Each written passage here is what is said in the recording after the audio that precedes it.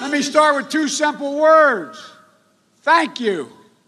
Thank you for turning out in record numbers in November election. Thank you for the faith you put in me and Vice President-elect Harris. And thank you for standing strong to make sure your voices were heard, your votes were counted, and counted, and counted again. I'm starting to feel like I won Georgia 3 times.